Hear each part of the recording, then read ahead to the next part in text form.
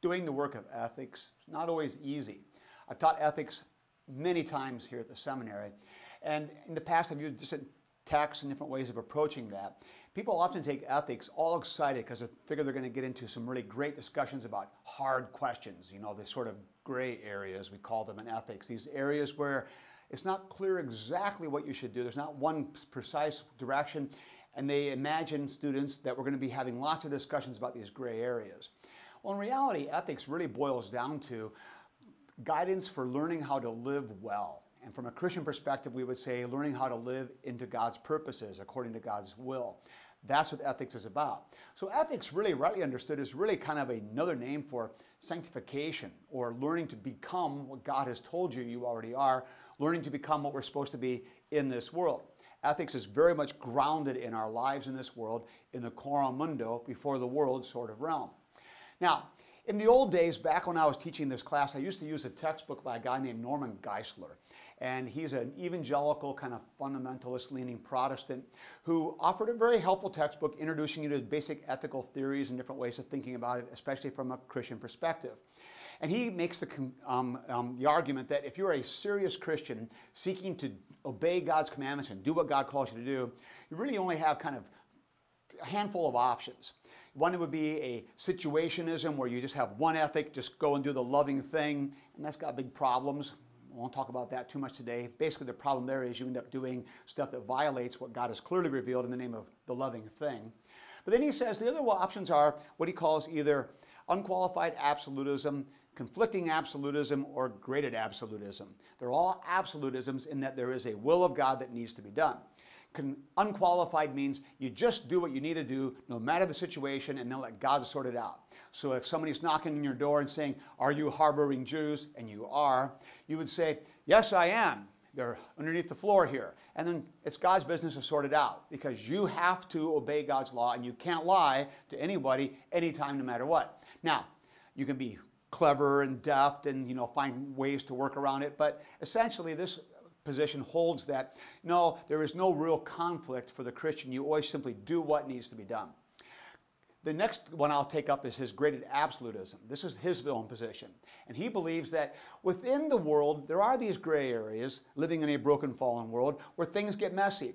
Things bump up against each other. But when they do, God has clearly given us a ranking, a hierarchy. Some people call this hierarchicalism, where you decide, this is the one thing I need to do, and then this is less. So lying to the people at the door who are looking for the Jews or the fugitives who are innocent would be the lesser evil than the evil of turning them over and being complicit in their death. So breaking the 8th commandment is a little less heinous than breaking the 5th commandment, and God knows this and won't hold you accountable for that lie.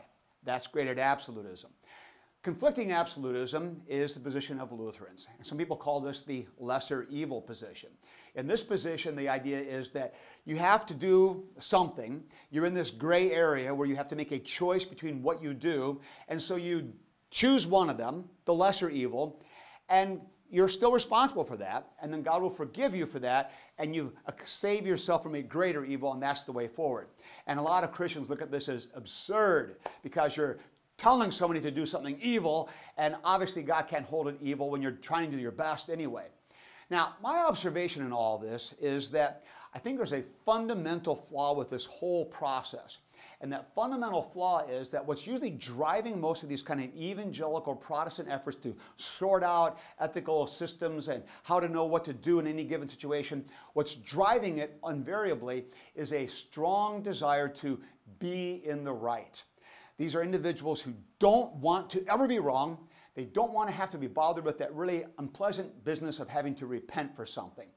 And that strikes me as kind of odd, because after all, we know that sin is any violation of the will of God, which means not just a heavy-handed, I'm going to do the wrong thing even though I know it's wrong. It also means if I should have done something but I failed to, I'm responsible. It means I can sin in my thoughts against what God wants. It can even mean I might sin without even realizing it because I failed to do what God would have me do, and I'm accountable for that. When you think about sin as any violation of what God would have you do, and you're honest, you begin to realize that there's not a day that goes by that you don't have a pile of sins. That's just the reality. Lutherans are usually pretty good about driving that home, and so I think we maybe sort of have a different attitude towards the reality of sin. Not that we think it's no big deal, we go around looking to break rules, but we also know that sin is our lot. We are, after all, simul justus et peccator, at the same time sinner and saint, always together. It's the reality. So the way I look at this is very simple.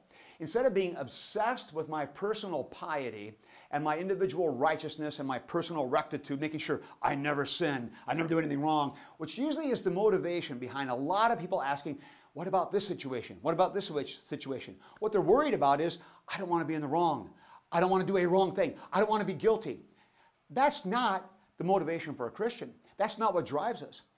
Luther was very clear on this. Luther said in his Freedom of the Christian, already in 1520, that a Christian lives outside of himself. He lives in faith toward God and in love toward his neighbor. And then he puts it this way, by faith he is caught up beyond himself into God. By love he descends beneath himself into his neighbor. And what's absent in this whole procedure of living in faith toward God, receiving his grace, and living in love toward my neighbor, serving what they need, what's absent is me. I'm not worried about me. I'm not worried about what I get, what I do, if I'm guilty. I just live for the sake of the other. This is the beauty of Lutheran ethics, and this, I would contend, is the significant, enormous contribution that Lutherans bring to any discussion about ethics. What we bring is a clear understanding that ethics is not about me making myself better or trying to preserve my integrity or my personal piety. No, ethics is all about living for the sake of the other. That's what I do. So when somebody's knocking at my door saying, are you harboring a fugitive? And I am, and they're innocent. What do? I serve the other. And I do the thing I need to do. I take care of those who are hiding, and I find some way to protect them, whether I lie flat out or find some subterfuge, like Rahab finds some way around it, or they just lie flat out. Either way, you say, I'm going to do what God calls me to do and serve my neighbor the best I can in union with his revealed will. I don't just run roughshod over his will and start doing willy-nilly violations of what God has clearly revealed. His law is there to be followed. It is his will for our lives. But in this broken world, things bump up into each other. We get into these gray area situations where we have to make choices between two things that are both looking lousy. And so what do? You pray, you seek counsel, you get some good wisdom, and you make a choice. And for that choice, yes, you are responsible, accountable before God. And if you are sinning by doing that, ask God for grace, and he'll give it every time. You don't have to sweat it like, oh no, I'm falling outside of God's grace. No, you're living in his grace. Receive his grace. This is the beauty and the power of the Lutheran understanding of ethics. It's not about you becoming better. It's not about you doing the right thing or you being the right person. What it's about is you being a follower of Christ, serving those around me, doing what God calls you to do. That's the focus. It's always outside of self, never worried about yourself. This is captured beautifully in one of the often misquoted sections from Luther, where he is giving counsel to his protege or his younger colleague, Melanchthon. This is in 1521. He wrote a letter to Philip about some other things, and he ends with this. If you are a preacher of grace, then preach a true and not a fictitious grace. If grace is true, you must bear a true and not a fictitious sin. Now, let's just pause there a minute. What that means then is, if you're going to give real grace, there needs to be real sin. We don't have these kind of, oh, I'm not really needing grace today because I'm not a sinner. What? Yes, you're a sinner. You are in desperate need of his forgiveness. And if you don't feel a need for his forgiveness, you don't need grace. So if you're going to preach real grace, real gospel, there needs to be real sin, real law first. We need to be convicted of our need for his forgiveness, and then the gospel comes. So be a preacher of true forgiveness, and that means you have to be a true sinner, a real sin, not a fictitious one. God, this is back to Luther, God does not save people who are only fictitious sinners. Be a sinner and sin boldly, but believe and rejoice in Christ even more boldly, for he is victorious over sin, death, and the world. That's beautiful. See, when Luther says sin boldly, he's not saying do what you want, who cares? He's not saying be courageous and go do something. He's not saying run roughshod over the will of God or the purposes of God or the commandments of God. What he's saying is be honest about who you are, a sinner in desperate need of God's grace, a sinner who sins in every good deed, because no matter what you do, you are falling short of God's purposes. Even our righteous acts need God's forgiveness. As Isaiah says, all of our righteous acts are as filthy rags. We need grace up and down all the time, always. And the only reason we do good works is because Christ dies for those good works as well and redeems them. So to be a sinner and to sin boldly means be courageous in who you are in Christ. Step out and serve the neighbor, and then receive God's forgiveness, which is right there waiting for you. Believe all the more boldly, as Luther says. That's the key to living the Christian life. And this is the beautiful, phenomenal contribution that Lutherans bring to ethics. Not about me and me trying to be right and avoid having to repent. I wouldn't want to have to repent. No, it's about me being honest about who I am. God's forgiven child, desperately needing his grace and having it. And then God's creature who goes out and serves those around me in my vocations and gives of myself for them. And when I end up in sinful situations, I seek his forgiveness. I don't seek out those sinful situations. I don't violate God's will willy-nilly, but I also bravely and confidently serve my neighbor, and I do what needs to be done.